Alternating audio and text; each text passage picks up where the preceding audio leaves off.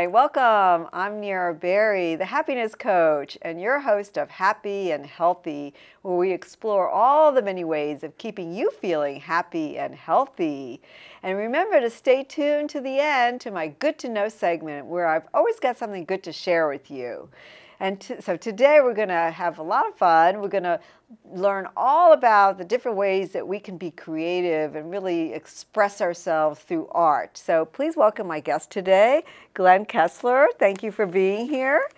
And Glen is a master artist at Artists and Makers Studio, which is like a really unique space for artists in Rockville. And you're also the founder and director of the Comcast Atelier, which is a unique art school, which is something new that's taking the area by storm. And it's really wonderful because you're permitting aspiring artists to realize their dreams. How wonderful. Thank you, Nira. And that is absolutely the goal. And thank you so much for having me on today to be able to speak to your audience about what's happening with art and art education in our area. Yeah, I feel it's really strong. It's a really important part of happiness and living really a good life. Couldn't agree more. Yeah. So can you tell us a little bit about the Artists and Makers Studio? I mean, I actually up until recently hadn't heard about it. Oh, well, shame on you.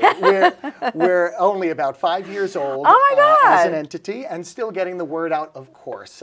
Good things take time to grow and nurture. But Artists and Makers Studio is a really fantastic mega complex of art studios. We have approximately 140 resident artists who are making artwork in all different disciplines across our 2 different venues. We have rotating gallery exhibitions, change every month, and each month we start off with a new First Friday exhibition opening with wine and cheese and all the artists in attendance. And then we also have some larger studio spaces that folks like myself run classrooms or other type of mixed-use spaces for other arts programming.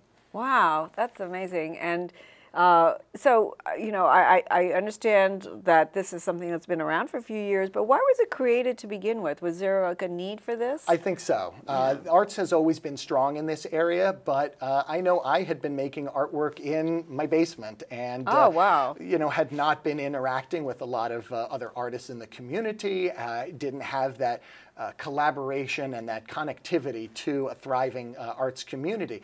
And so many people were like myself, were looking for that connection to others. Art is in some ways a solitary activity. You know, we love to spend time alone at our easel or workbench, but the creative process is much nurtured when we have others to bounce ideas off of and just have, you know, happenstantical, you know, kind of moments engender that next idea that's going to feed the next painting or the next project for you. And is there like a wide variety of artists there? Like, could you mention some of them? Absolutely. You know, I myself am a painter, and I'd say there's quite a few painters and drawers, you know, some of those traditional, you know, kind of two-dimensional crafts. But we've got jewelers, we've got sculptors, we've got people working in fabric, paper, silk, all different disciplines. And it's really fun to run into one another. We have a number of common spaces where we can eat lunch together or just share some you know, discussions. It's really a fun and creative place to walk into every day. So can the general public walk in there? And absolutely. Yeah, because I feel like that would be so inspiring for me. Like, I'm not like any artist, but I like to dabble and just have a little fun, you know. And I get inspired when I see other people doing it. So you can walk in and see it? Yeah, we keep open hours Tuesday through Saturday, 10 a.m. to 4 p.m. And during those hours, the front doors are open and anyone can walk in and certainly see the exhibitions that are on view. Those galleries are always open. And then in terms of resident artists, we don't demand that our resident artists are present during those working hours. We encourage it, but people have their own schedules that they like to keep. Some night owls, some people who work weekends, and some people have full-time jobs who can only paint at night. So it's such a wonderful service, actually, to the community. Absolutely. Yeah, there's so many people who I know wouldn't otherwise be able to carve out a space in the home to do their craft, and they have that facility here. Yeah, because I imagine, I don't know if you have any, let's say, people that work with glass, like you have to have a kiln and things like that. Do you have that as well? We do, yeah. Wow. Quite a few of the artists have small kilns in their spaces. And there was a time in, you know, a few years ago when we had a number of potters who had a massive kiln and they were working. I think they set up their own location after this, and that kiln has gone, but the door is always open for those kinds of creative activities. That's wonderful. And you said that you yourself are a painter? Yes. Do you specialize in a type of, do you do portraits, or do you, what a little bit of everything, actually. Yeah. So yes, I am trained classically, so I can paint figures, landscapes, still lifes, really any and everything. And I enjoy a little bit of each discipline. My work skews more realistic, and I do have a kind of a practice of working on pet portraits. I think the pet portraits are pretty good. Oh yeah, had those about are great. 200 pet portraits out there, including Caesar Milan, the dog whisperer. Oh, really? Has one of his departed dog daddy. I also work on landscapes. Do you use like oil? Or? I use oils. Oh, yes. yeah. It seems like I've never used oil. I just feel like, acrylic's just easier, because you have to let oil dry and all that. So. I think that's a common perception, but I actually think that oils, if you get a good foundation, are easier, especially if you're painting realistic things, which I am, figures and dogs and landscapes, because that longer drying time allows you to blend. And of course, we aren't composed of sharp, faceted edges, so if you're trying to, soften a cheek or soften a forehead, it's good to have that ability. So, so tell me about the Compass Atelier, because that's the educational piece that's there. Is that on location there, right? Yeah, that's my baby. Yeah. So I set up the Compass Atelier almost exactly the same time as Artists and Makers was formed. This was just a perfect marriage. Judith Hartsong had the idea to create Artists and Makers, this wonderful, thriving art center. I had the idea after 15 years of teaching at universities and 8 years of teaching in the community to start my own school. I thought I could better serve students in their artistic goals through the creation of my own school with our own unique program. And so 5 years ago, I created the Compass Atelier. Wow, that's so wonderful that you did that. And so, if somebody wants to attend, do you need any prior experience? I know you have a wide variety of different classes that you offer. That's what I was going to say. Yeah. We do have a wide variety of classes. A lot of people have never drawn a stick figure before, but want to see if they have some artistic talent. And so we have an absolute open door policy for people who want to start. Of course, a lot of people think, well, I should already know how to do something before signing up for class. Nonsense. That's why we have classes, so that you can learn something, become better than you were before at that activity. So we've got classes that run seasonally, that meet weekly for just 2.5, 3 hours. Those are great for getting your toe in the water. Painting from photographs classes. I call painting through the lens. And so a lot of people get their start in that class. But the backbone of what built the Compass Atelier is something called the Master Artist Program. That's a program where after teaching for 15 years at really top art schools in the country, Maryland Institute College of Art, George Mason, and GW, I found that students in those degree programs were being overcharged and underserved. Many were graduating without the skills that they needed to be professionals in their field. I'll never forget an anecdote I heard when I was a senior at MICA back in so-and-so. And my faculty advisor told me, and to a whole class of us, your graduating class, the 5% of you will be making art a decade from now. Will it be you? Wow. Well, they were using it as a motivating tool. Yes, it'll be me, of course, not them, not them. But what they were really saying was 95% of you haven't been trained, haven't arrived at the point where you have a professional practice. If you'd have told that to me at age 17, 18, and my parents that I was going to spend $200,000 on a 4-year education in the prime of my life, and you were going to give me a 5% chance of success, I'd have told you something. It's a family show, so I'm not going to say what I would have said. But what I thought I could do is better than that. So I spent about 6 months pulling together from old times in the 1900s when art was taught in sequential order, the lessons that artists needed to know, combine them with contemporary ideas that someone would need today, like social media, how to develop a website, the business strategies.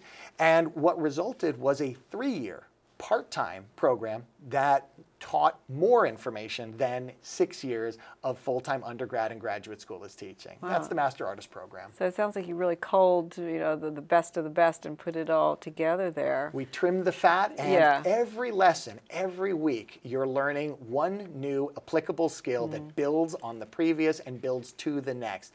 It's amazing. In 3 years of part-time work. It's 4 hours in class once a week, and then 10 additional hours outside of class. So this is just for painting, though? It is painting. Yeah. That's my specialty, and that's the arena that I can disrupt. That's the arena I have the most familiarity with, and was able to see firsthand from both student side and teacher side that there were flaws in the system. Yeah. So especially since you were working before as teaching at the university level, and so you knew what the flaws were and what we can really benefit from, is because there's so many artists that don't know how to promote themselves or what they need to do, and so that's the... I always found it odd that artists were trained in art school on their artistic craft, but never taught the business side.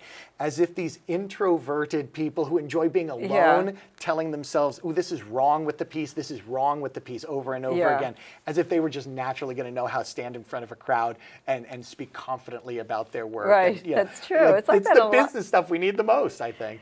So with this, you don't necessarily get like a university degree or anything like that, but you know, we don't to be an artist, you don't really need it, right? right? That's exactly right.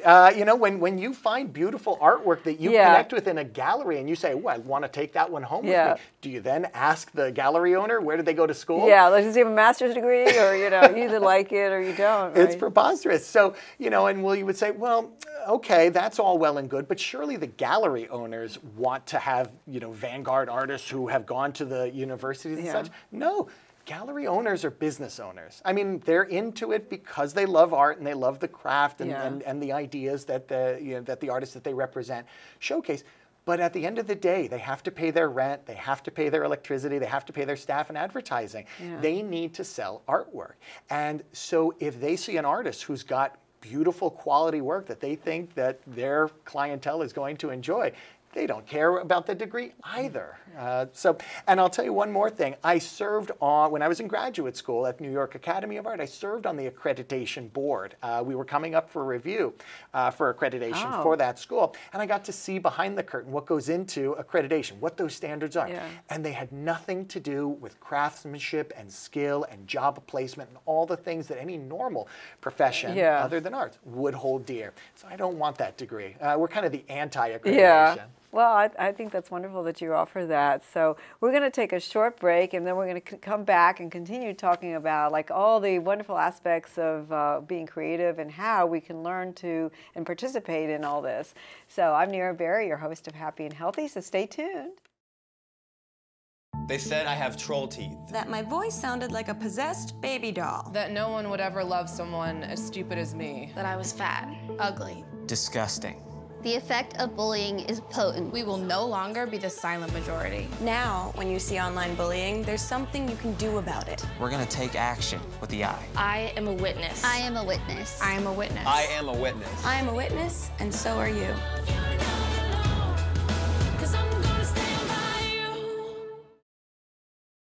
Hi, I'm Nira Berry, your host of Happy and Healthy, and we're going to continue our discussion with Glen Kessler. And Glen, I wanted to ask you, can anyone be an artist? Like, can anyone come to one of the many classes that are offered, and do you need experience? Like, tell us about that. What a great question to ask. I think a lot of people kind of resign themselves to not being able to do art because they don't already know how to do art. You know, I think art is absolutely teachable to anyone, and I've seen that, you know. We've seen that in the classroom time and time again. People who swear they can't draw a stick figure, and when they receive the proper instruction in the right order, they really can. No, so we don't have to be born with it. No, I think that's a myth, and that myth, this is a kind of an unpopular thing to say in some circles, but I believe that's a myth that's been propagated by the art world. They're trying to weed out 90% of the population from competing with the gallery artists and such. But no, I mean, you wouldn't say, oh, you can't cook, you know, because you weren't born with it. You can't learn a new language because you weren't born with it. That you couldn't go into this profession or that profession. Art's something that definitely, talent plays a role. But the way I like to think of it is talent is where you start, but hard work is where you end. And sometimes you don't know you have the talent. Like, for instance, my husband's aunt, who's in her mid-80s, suddenly started drawing. And I think what she was into was like some kind of primitive kind of drawings, and just suddenly, like, they started being shown in galleries, and she's selling them. And you know, she only started in mid-80s, and she never ever picked up like a paintbrush or a pencil or anything to draw ever. That's fantastic. And just like in the mid-80s, I suddenly started doing it. Well, so. and art is one of those things that you can pick up really at any time in your life. I mean, it's not racquetball. You can do it, you know, into your 90s, you know, whatever. But she never even knew she had the talent. You know, like probably many people walking around with that they may not even know, you know, so they should come and explore it, right? You got to take a chance. You got to put a toe in the water before you know if you can swim. Exactly. So some of the people that have gone through the program, like, what are they up to? Do you know? Would we know their names? Are they in the area? Well, I hope you'll start to know those names. Actually, that's our goal. Yeah, we've got some incredible people. I mean, almost everyone who graduates from our Master Artist program has the skills to be able to build a professional practice. But there are, you know, two artists that maybe come to mind. I'd love to share their stories with you if I could.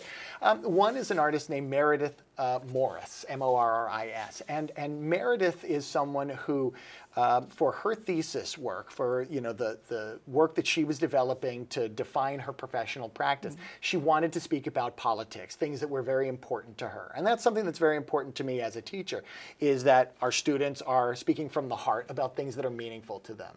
So they're not just making pictures, they're really putting themselves on canvas. And Meredith wanted to dabble into politics, and the first piece that she developed in that series was about as subtle as a sledgehammer. It was a picture of Donald Trump, bright red, angry face, with newspaper and magazine clippings lambasting him all in the background. And I said, well, this is not going to change any opinions. People who identify with you are going to say woo-hoo. People who don't are going to turn their nose and say, well, forget this. And I said, if your goal is really to change opinions and temper mindsets, then we have to be a little more subtle. Well, what we did is we figured out a way to take some of the language. This was around 2017, so in the Trump-Clinton, you know, inaugural or the election season, and she took some of that rhetoric that was coming out of the Trump campaign, anchor baby, the very hurtful language, you know, bad hombres, a 6 or a 7, talking about a woman's appearance, and she took those terms and she personified them. She found people in her life who he was talking about, friends, family members. You helped her express herself in a better way. Well, yeah, and then she ended up doing these beautiful portraits. You know, so for Anchor Baby, she found her niece's kid who was so beautiful in her Sunday dress and painted it. People would see the picture and immediately connect with that child. What a beautiful, lovely child. And then they'd read the title, Anchor Baby. So you really want to evoke emotion. Absolutely. That's what you help them figure out how to do that. Absolutely. And another artist is Isabella Martyr.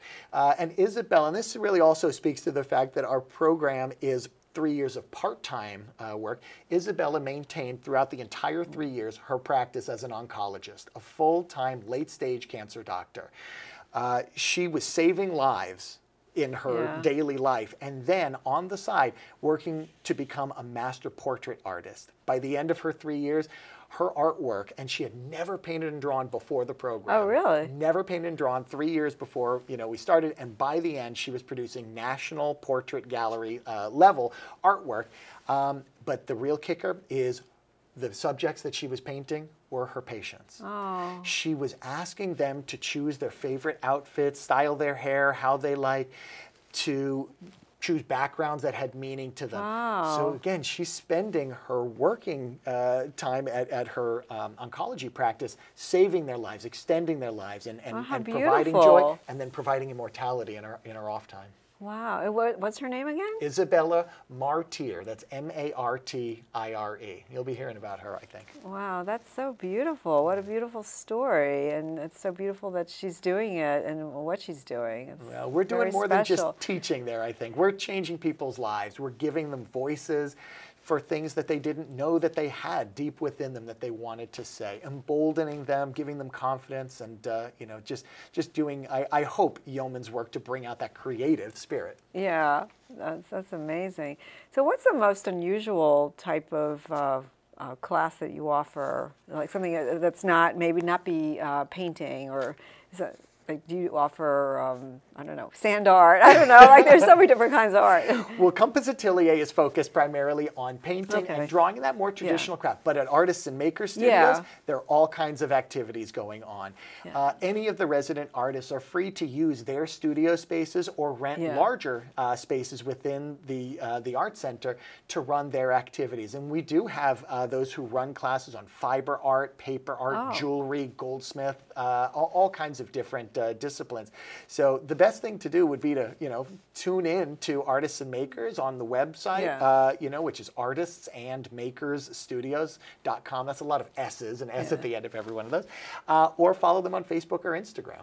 So people can just come in. And have you seen anybody that's come in and been inspired and signed up for classes and just That's one of the reasons that I also love being in an art center like Artists and Makers. A lot of my students will go on and rent studio space and nurture their creativity at Artists and Makers. And then a lot of the Artists and Makers artists who might be working in a different discipline say, huh, look at that painting class over there. Or a painter might say, oh, look at that jewelry class over there. And that cross-disciplinary, you know, kind of feedback is just so beneficial, I think, for nurturing and building the creative spirit. And having those outlets.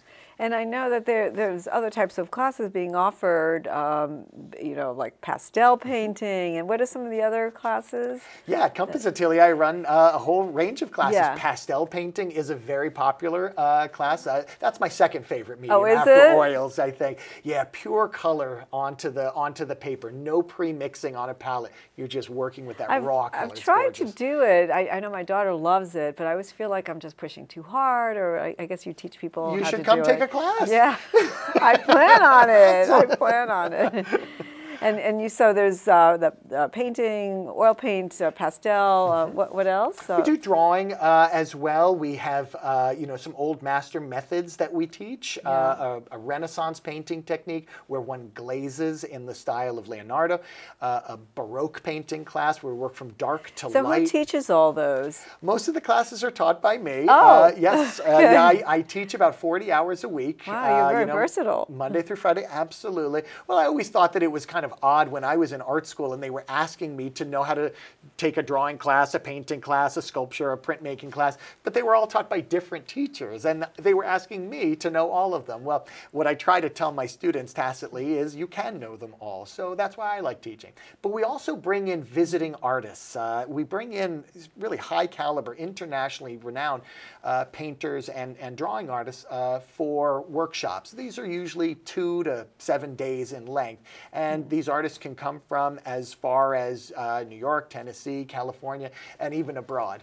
Oh, I love that. So people can get exposed to the actual artists that are, you know, high up in their field. And, absolutely. You know, not only are they learning the techniques that those artists use, but connections are made, friendships are made.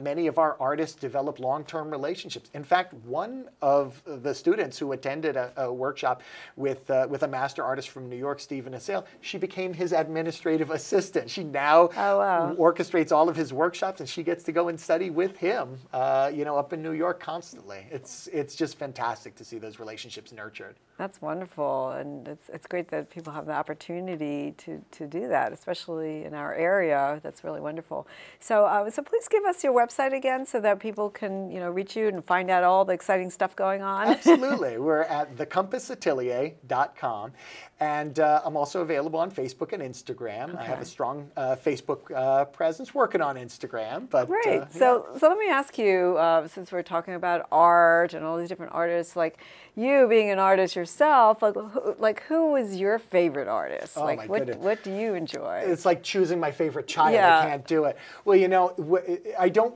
really have a favorite artist, but I think some of the things that I look for, the qualities that I look for in an artist, are combining their technique, their craftsmanship, right, with a deep and meaningful concept, as well as having personal relevance. Those are the things I look for as I teach, and those are the things I look for in painters. So gosh, an artist as realistic perhaps as Rembrandt or Caravaggio or Vermeer, or as abstract as Philip Guston, the great post-abstract expressionist painter. I love all comers, all different shapes and styles of art, from realistic to abstract. Yeah, they're all great in their own separate way. That's wonderful. So I thank you so much for being my guest today. And you've been watching Happy and Healthy. I'm your host, Nira Berry, and stay tuned for my next segment of What's Good to Know. We'll be right back.